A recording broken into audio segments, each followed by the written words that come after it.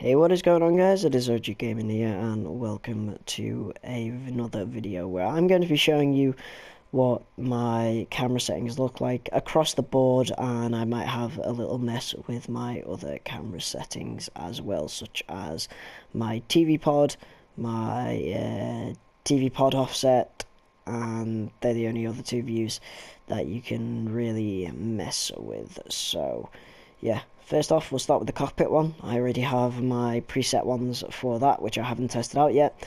I'll just run them through you quickly. Field of view just changes, oh shit, how far the thing is. I like to keep that at about 1.00 there. Offset lateral, I think that's for offset.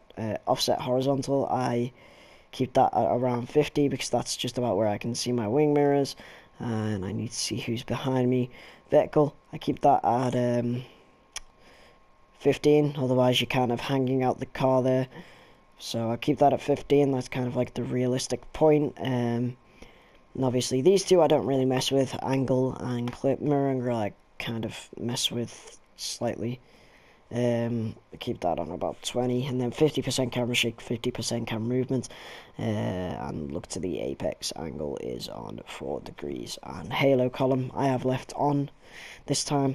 So let's take that out for a test drive. Okay, so we need to get in cockpit view. That might be a half decent idea, and get out on track. Looks like we're using the Hypersoft tyres today, and we'll see what kind of lap we can put in this camera view. I'm liking it so far. I'm able to see behind me. I like that I can see the full halo. I think it's quite realistic. It feels quite realistic to me. Car does look a bit long. I'm not sure if I'm a big fan of that, but oh well. I want to go with the realism, so let's come around the corner now into the Lowe's hairpin here, and down on now to the tunnel section where Pascal Wehrlein, I think it was pushed into the wall by Jensen Button here, and coming on now to the tunnel section and into the Novell chicane right here as we come around into the corner, into the Novell chicane, through there. Looks like we're about 9 seconds ahead of our previous time, probably because of the traction control. I've had it turned off recently, so I've been crashing a lot. Been doing testing different things with my Red Bull, so yeah, for the Red Bull career. So you'll see a lot of that coming up, a few new setups coming out maybe, but yeah, you'll see kind of a lot of that. So setting a 113, kind of decent. I think we'll go around for another go, and I kind of commentate over that. So this is lap 2 now, coming into the hotel section. We've hit the wall a bit there. These Hypersoft tyres, the new tyres this year, giving me a bit of pace here. Into the corner here, that's where Nico Rosberg ends up screwing up Hamilton's lap in 2014, I think it was. Into the Lowe's hairpin now, 0.6 of a second up on our previous time, almost going into the wall there, just about able to make it around the corner, and in down now into the tunnel section, rushing through the tunnel section, and getting up now to the Novell chicane round this corner without hitting the wall. Luckily, I always used to hit it in 2016 and 2017, so coming round into the pool chicane now, through the pool chicane, tapping the wall slightly into another chicane, and up into the Rascasse turn, and into the home straight now. Coming onto the home straight, DRS flap is open. We are literally gonna get a better time, but it's not too much better. It's not drastic, so let's go ahead and go back to the garage and do our tyre wear, our other cameras and other bits and bobs.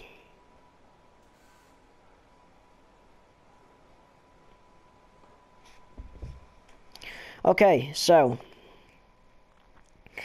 we're gonna go on now to mess about with other camera options. So cockpit things, you can go like that, keep it offset kind of, I'm just gonna stick with the default stuff. So offset lateral, I think that does need pushing back slightly, or maybe even lowering a bit. Lateral, I don't know. Sure, we can make it go down slightly. It's the lowest we can have it here.